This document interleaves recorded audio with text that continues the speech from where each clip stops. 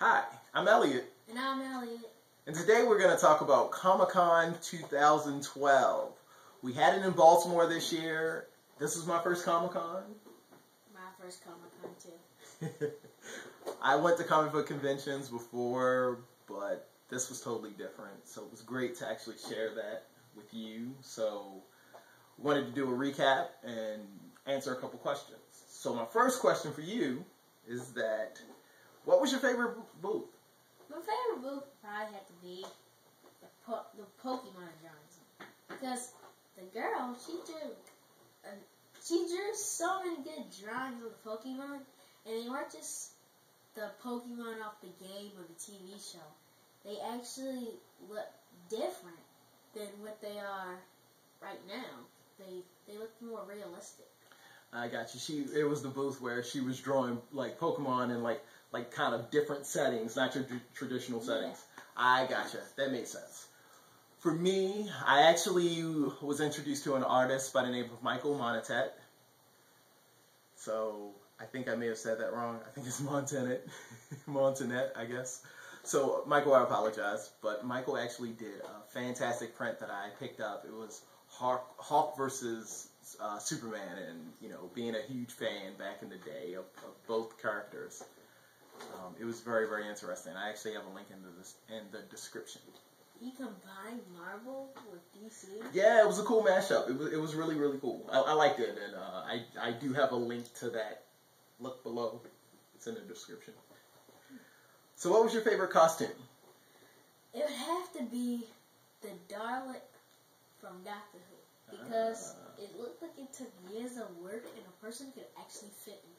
And it looked like it was an actual robot, but you could fit in it to control it. It didn't look like I would be able to fit in it, but it may have been. It must be hot in there, though. Yeah, I think so. I would agree. I think my favorite costume was a young lady in a raven costume from Teen Titans. She actually, it was funny, we didn't get a picture of this, but we were walking out for lunch out of the convention center, and she was sitting Indian style, like her legs crossed. Yeah, yes. And it was so funny because I could just kind of see Raven kind of floating there, and it was cool. It was a very inventive costume. It looks like she took a lot of time to get it done, so I really enjoyed that one. So what was one item that you wanted to get, but you didn't get a chance to get? Wow, to tell the truth, I actually had two items. What was that? Well, there was like some type of, what was it called again?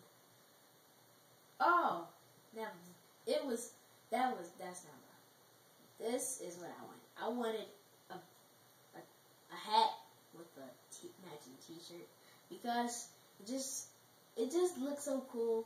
And there was a whole bunch of t-shirts, and I bet there were hats over there too. Which one were you talking about? I don't remember the hats and the t-shirts.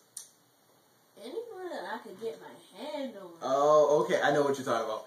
I remember because when we were walking through, we were gonna go pick up another print, and you and Mom actually stopped at that booth where they had like the t-shirts and everything, right? Yeah. Yeah, I gotcha. Okay, that makes sense. So for me, it was this Mega Man print that actually had a lot of monsters, or some of his enemies, his rivals were after him, and he kind of had like this broken helmet, and his hair was kind of flying out. It was a really, really cool print. I didn't have any more cash on me, so I tried to pay with credit. Didn't work out. Luckily, I do have the artist's contact info, so I'll try to sync up with them, and hopefully I can get that print. But it was really, really nice. So, what did you learn?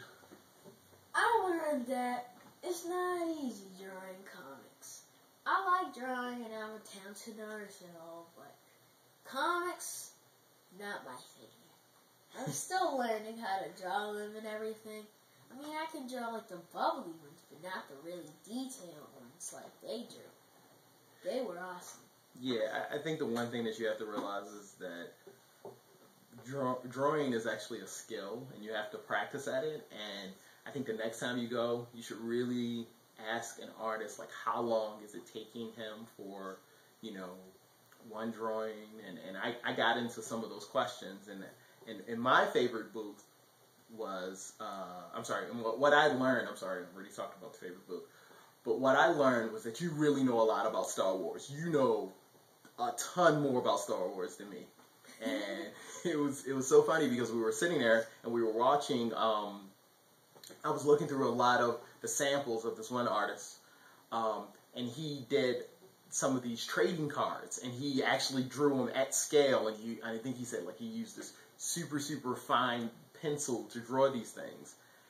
And he was saying, well, hey, this one little, 2x3 card, it took me 8 hours to do. And I'm like, whoa, that's just crazy.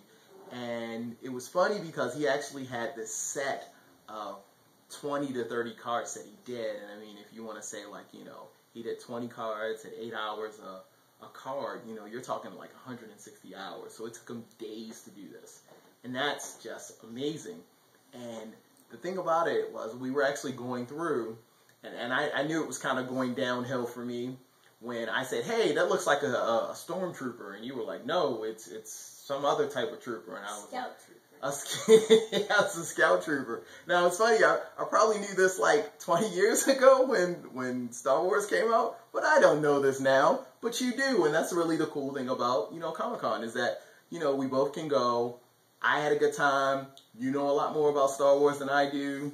I may know more about Marvel than you do. And it was probably people there that we were talking to that knew a lot more than us. But everybody was there. Everybody embraced us. It was really, really cool. So I enjoyed it. So, Comic-Con next year? Yeah. All right. This is Elliot. And Eliot. Thanks for watching.